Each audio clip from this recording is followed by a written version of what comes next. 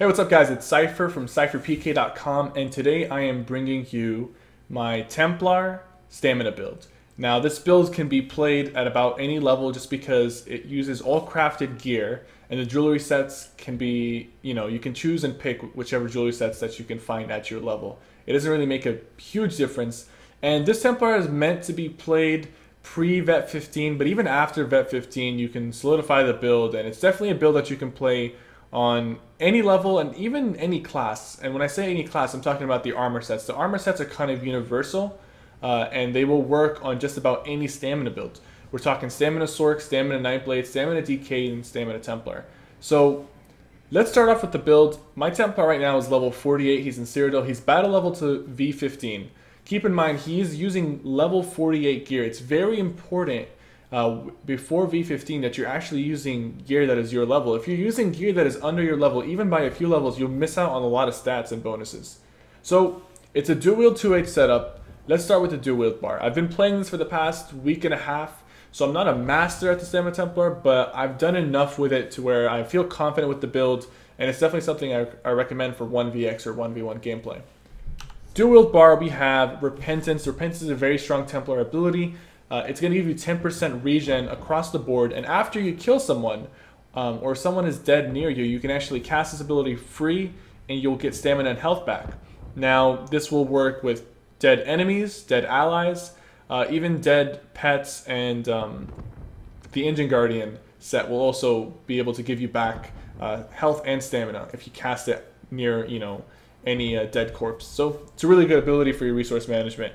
Biting Jabs is the stamina morph. It's going to be your bread and butter DPS. It's very good. It gives you major savagery, which it increases your critical rating. So you're going to be critting really hard, especially if you're using dual wield daggers. I'm using dual wield maces, but I'm considering once I get Twin Blade and Blunt, because I still don't have a lot of the passives, to use daggers just to boost my critical rating really high and have all my Biting Jabs crit pretty much. So really heavy hitting damage. It's AoE based. You can cancel it. It's just a very strong stamina ability. Blinding Javelin. This is going to be, Binding Javelin. This is going to be your knockdown and your CC from your 2H bar. It's very good. It also hits extremely hard. You don't want to... Sometimes I underestimate just how hard this ability hits. And if you throw a couple of them into someone, you're going to knock their health out. And sometimes it's a very good ranged ability, because this build doesn't really have much range. It does have Binding Javelin, and Binding Javelin gives it just enough range to where you can still be a threat from range. Throw a couple of these into your opponent. If they're not blocking them and they're getting hit with them, they're definitely going to be taking a beating. Purifying Ritual. This is going to be your cleanse. It's really, really useful because this acts like the Igneous Shield passive that gives you 30% extra healing.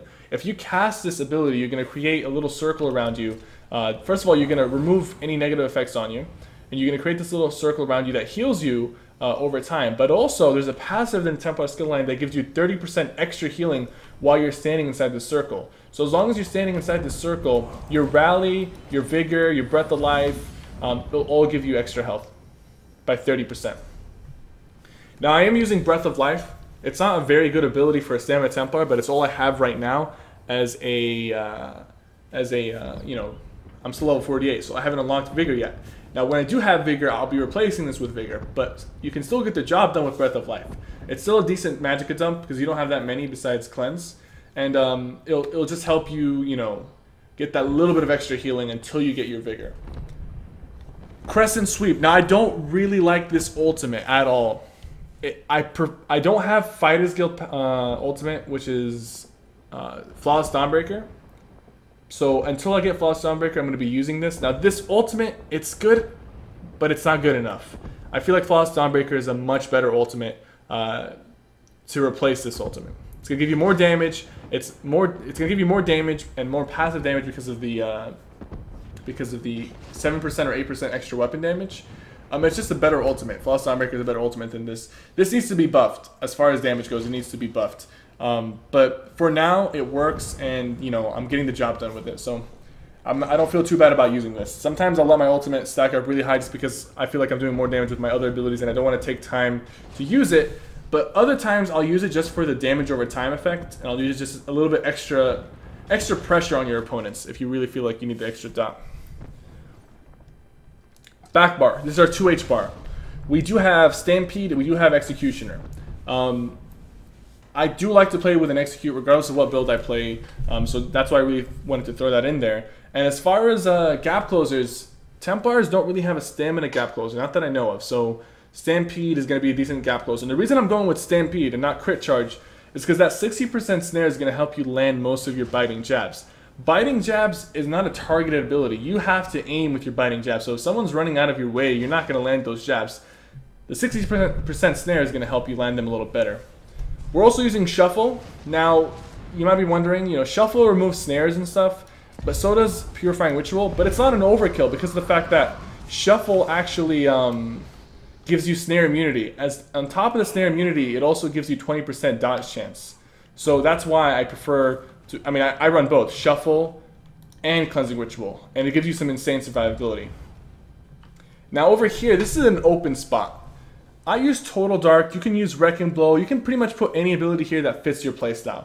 The reason I like Total Dark is because it's a reflect on any single target Magicka ability that is thrown at you. We're talking Soul Strike, we're talking Concealed Weapon, Lava Whips, Crystal Fragments. This is going to shut down a majority of the Magicka builds that try to fight you. So it's a very hard counter to Magicka builds, and that's why I use it. You can use Wreck and Blow here if you want more damage. You can use pretty much anything here. It's an open slot for your playstyle. Rally, of course, you need Rally for the weapon damage buff and the healing over time. Now, I do have Crescent Sweep again over here. I don't really have any other ultimate to replace it. You do want to have one Ajax Spear ability on each bar for the passive that gives you 10% extra critical and 10% extra damage against blocking targets. That's really important. So you might just keep this one here and then put Flawless Dawnbreaker on the front bar once you get it.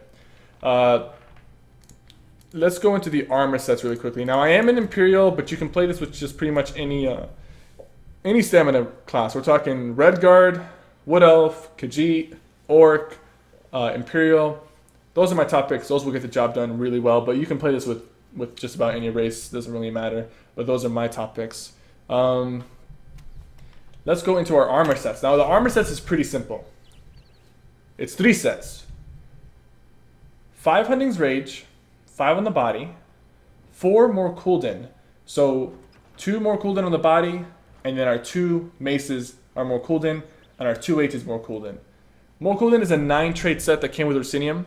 It's going to be pretty hard for you to find someone who can craft it, especially if you're on console, but you'll eventually find someone. It's a really good 4-piece. Now the 4-piece is the same as Shieldbreaker, but the difference is you can craft this so you can make it on your weapons.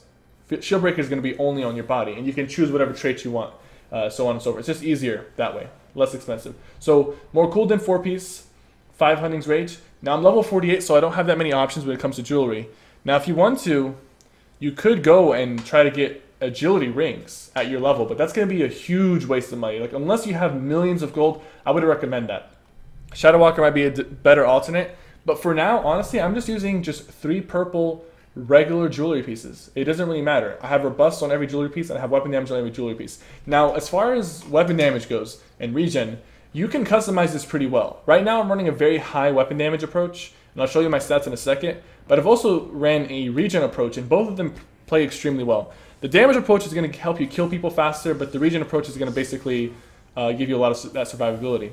So, let me show you how my stats look like. I am running, all my glyphs are stamina glyphs, by the way. 47 points of the stamina. I have 32k max stamina, 19k health. I do recommend at least 20k health, but I'm messing around with 19k health just because I'm a rebel and I like to live life on the edge. But at least 20k health, fellas.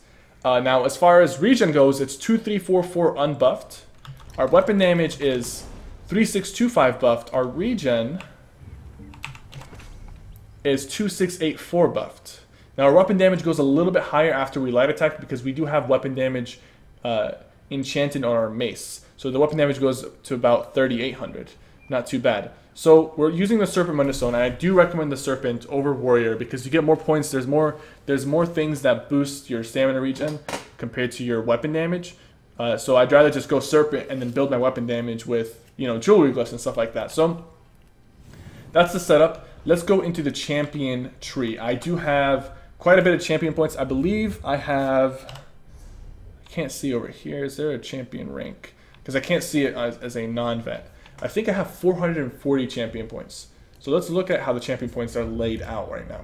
Tower, we got 10 points into Magician, 21 into Warlord. Now we do have some into Magician because there are some magic abilities being used. Once I drop Breath of Life or Vigor, I'll transition more of this into Warlord, but for now this is how I go. 67 points into Mooncalf, 10 into Magic Recovery. You'll notice the trend. I do want to have a lot of Stamina Recovery, but you also want to have some Magic Recovery because you do use some magic abilities with this build. 41 points into Tumbling. 24 points into Bless. This is very important. I might even put more points into this. Increasing your healing received, or healing that you cast, it's going to stack with any other healing bonus. So the 30% from Cleansing Ritual plus this 9.2%, it's all going to stack. It's very useful. Over here I have 20 points into Heavy Weapon Expert. It's going to increase our mace damage and our 2H damage. Light attacks. I do like to do a lot of heavy attacks into my biting jabs, so that's really useful. Now over here we have 64 points into Mighty, 20 into Precise Strikes, 20 into Piercing. Now honestly, right now I have 20 points into Piercing, but I don't have the Twin Blade and Bump passive that gives me an extra like 20% armor reduction from the maces. Once I get that, I'm going to drop most of these points and put them into Precise Strikes, because you are critting a lot with this build. You are critting a lot because the biting jabs crit bonus, and you just have natural crit with dual wield. So you're critting a lot, and you want to boost your crit damage on top of your physical damage. So I do want to put more points into Precise Strikes. Over here we have 27 points into reducing critical damage, 80 points into Hardy, 40 into Elemental Defender, and about 2 points into Quick Recovery. Quick Recovery doesn't scale as well as Blessed, but it still scales enough. So the first couple points you put in there, you'll get the most out of it. So that is my build. I'm not a werewolf or a vampire. You can play this with vampire, you can play this with werewolf. It's up to you. I'm playing without either of them, and I think I'm about to get attacked by someone. Hopefully I can show this build in action, at least in a smaller scale environment. Maybe I can lure one of these guys in here. I've never done this before in a build video. Someone commented on one of my builds saying that you never show yourself playing with the build. Well, that's because I stream every day with the builds, but I want to try to get someone over here so I can show you just how powerful this build can be, especially in a smaller scale environment. Hopefully I can get this Templar to come over here. I am level 48, but I do look very intimidating, as you can see.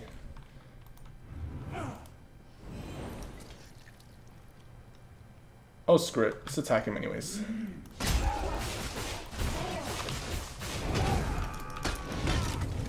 Alright guys, thank you so much for watching this build video. I really appreciate it. I am sorry to that guy. He might have been a fan, but I still wanted to show the damage output. Thank you guys so much for watching. And this will be posted on cypherpk.com.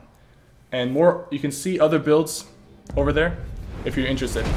I'll see you guys next time. Take care.